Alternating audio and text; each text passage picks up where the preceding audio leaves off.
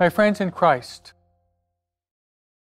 one of the most difficult things to encounter in our life is the reality of suffering. Remember, in 1974, I was a freshman at Villanova University in Philadelphia, taught by the Augustinian priests. One of the first classes that I took was on comparative religions. Very interesting course in which we studied Buddhism, Hinduism, Sikhism, Shintoism, Taoism, Zoroastrianism, Judaism, Islamism, all these different religions. What was very interesting is that only the Catholic faith gives a positive interpretation to suffering. Only the Catholic faith gives a positive interpretation to human suffering. The angels in the diary of St. Faustina, an angel appeared to St. Faustina and said that the angel had a holy envy for us for two things that we can do that they cannot do, which would be to receive Holy Communion and to suffer. Now, suffering in and of itself is neutral, neither good nor bad. But it all depends on what do we do with our suffering. That's the big challenge. Suffering can either make you better or bitter. I repeat, suffering can either make you better or bitter. It all depends on what you do with your suffering. Makes us a better person or a bitter person. Who gives meaning to our life and to our suffering? It is our Lord and Savior Jesus Christ. Now, Jesus could have decided to come into the world and save us in a different way.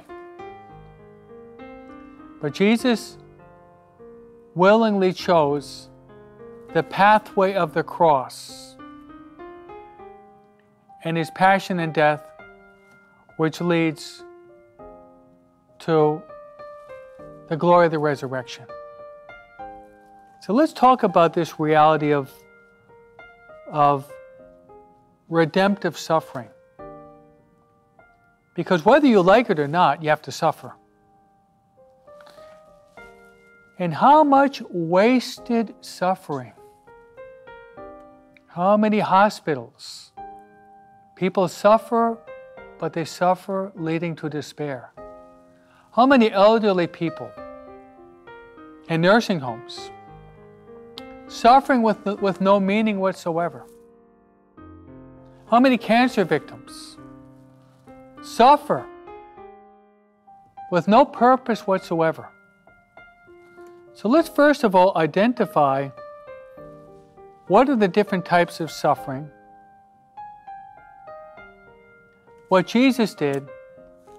We'll talk about a couple of saints, how they understood the salvific meaning of suffering. You can suffer physically, physical ailments. You can suffer socially, not understanding the culture. You can suffer within the context of the family members that don't really seem to understand you. You can suffer economically. Can't even pay the bills. You can suffer emotionally. You're assaulted by doubts, fears, insecurities. However, my essential message is this: suffering can make us better or bitter.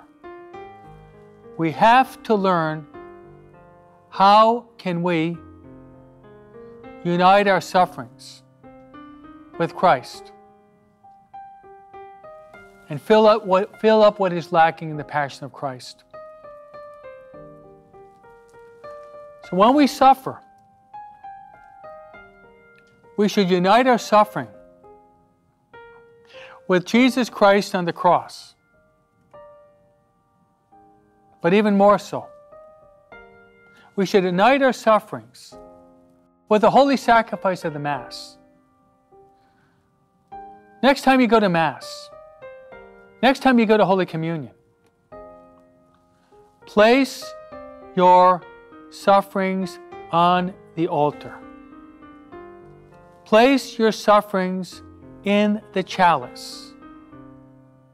Place your sufferings on the paten, so that when the priest,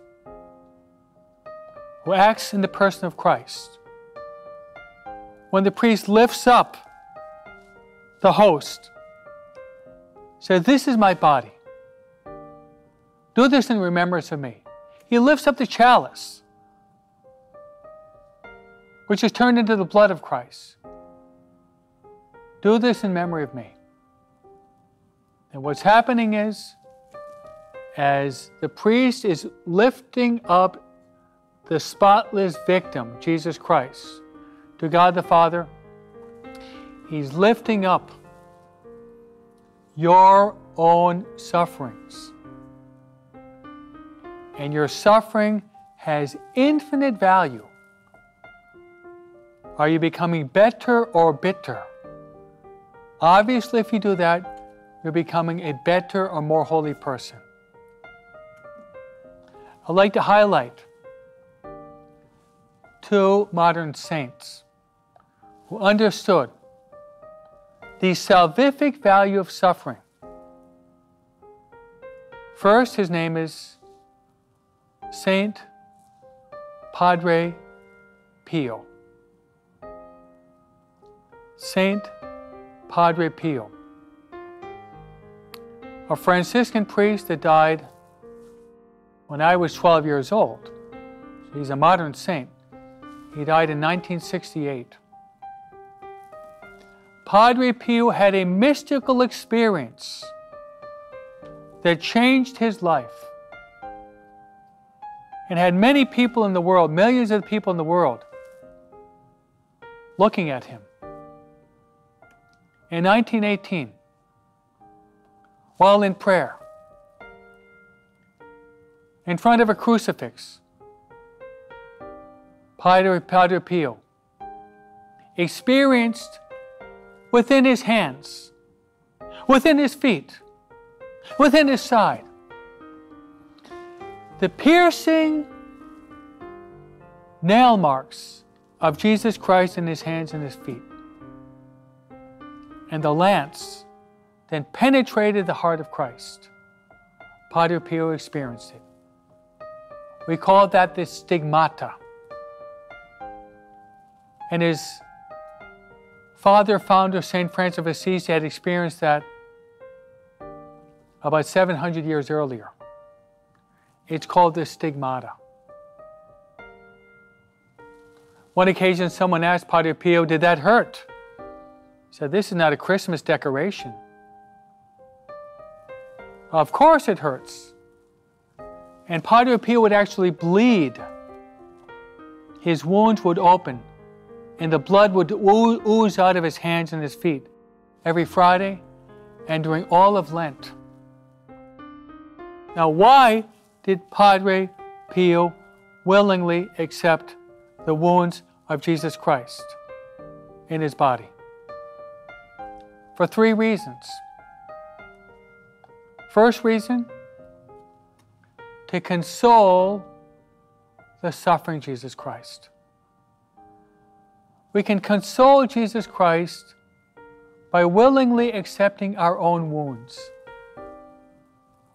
our own sufferings. The second, to repair for sins. So many sins committed in the world, and so few generous souls that are willing to offer up their sufferings to the spotless victim, Jesus Christ, in reparation for these sins that wound the heart of Christ. And third, Padre Pio willingly suffered the Passion of Christ, the stigmata, for the conversion of sinners. My friends, do you understand the value of an immortal soul? Your soul, the soul of that sinner that is possibly heading toward the precipice, his soul, your soul, is worth more than the whole created universe. Your soul, his soul, was redeemed, as St. Peter says in his letter. Not redeemed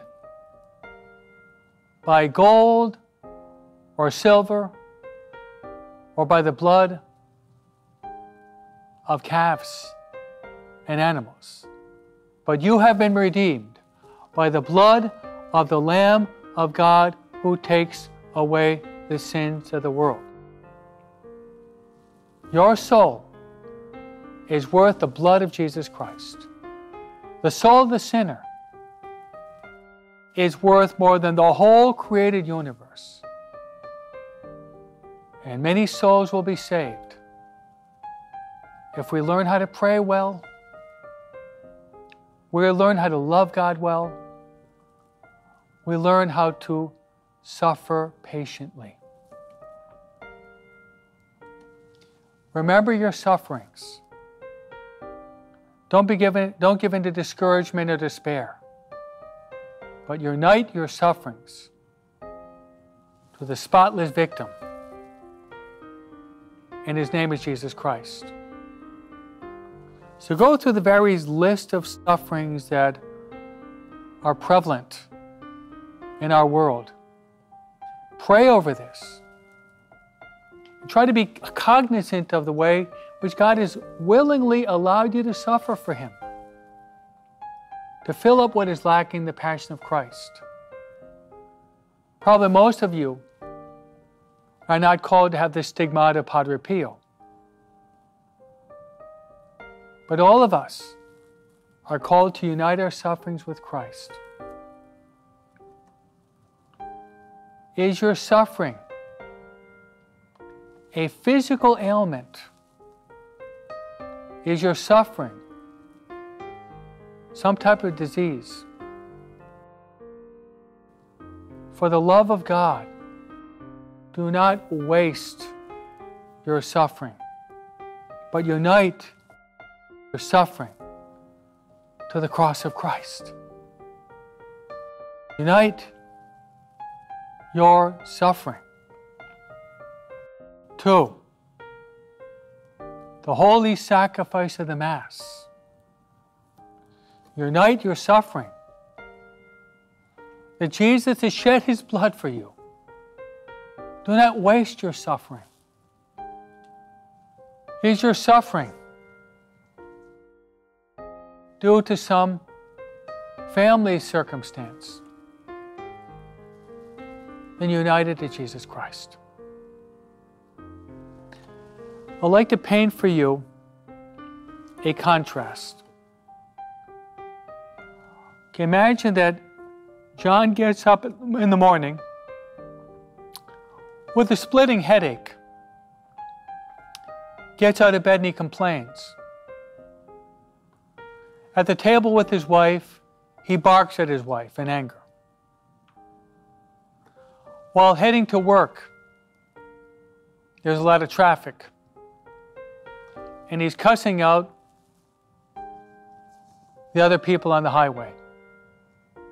And he's still got this splitting headache. When he arrives at work, he's angry and bitter and caustic and complaining toward all the people in his office. And his headache is still there. On the way back from work, once again traffic, and he's cussing out those who are on the freeway. He arrived at home, and he's in a bad mood. His headache is making him a bitter person, not a better person. And try to imagine that Mary, she gets up with a headache. And what does she do with the headache? She says, well, Jesus Christ had a crown of thorns. He suffered much more than I did. I will offer my headache to Jesus and Mary, who suffered so much for me and for the salvation of the world. While at breakfast, even though she has a splitting headache, she smiles at her husband. She greets her children. She gives him a hug, then sends him off to school. Says goodbye to her husband. During the course of the day, her headache does not subside, but her headache stays with her. But during the whole course of the day, she's reflecting upon Jesus Christ and his crown of thorns. And she's thinking, even though this headache is painful, even though this headache is all absorbing, how good God is that he's allowed me to collaborate with him in his passion, in his redemptive suffering. And she's offering her headache for her husband in his struggles at work. She's offering her headache for her children who are teenagers and have so many struggles that they have to go through in the modern world. She's offering her headache for the suffering and abandoned souls in purgatory, especially the souls that are abandoned and no one prays for them. She's offering this headache. She's offering the headache for the church, for future vocations, for the priesthood. She's offering a headache for the bishops. She's offering a headache for the Holy Father, Pope Francis. And later on that evening, at 5 o'clock, she heads off to her church. The name of the church is Holy Cross. She arrives 5 minutes early for Holy Mass. And what she does is she looks up at the cross and she sees Jesus hanging on the cross with his crown of thorns. And what she does is she takes her headache and all that she suffered during the course of that day. She places her headache on the altar. And during the consecration of the Mass, when the priest is lifting up the chalice and he's lifting up the host, she's lifting up her headache to Jesus Christ, present in the holy sacrifice of the Mass. In the culminating moment of the Mass, she receives Holy Communion. Says, Lord, this headache is very painful, but I thank you that you have allowed me to fill up what is lacking in your passion by suffering this for you and for the salvation of the world. So, my friends in Christ, we all have sufferings in our life. Let us pray, my friends, that we will not become bitter but better. Let us pray for the grace to unite our sufferings with Christ. And say with St. Francis, we adore you, Christ, and we bless you, because by your holy cross you have redeemed the world. And may Almighty God bless you. In the name of the Father, and of the Son, and the Holy Spirit. Amen.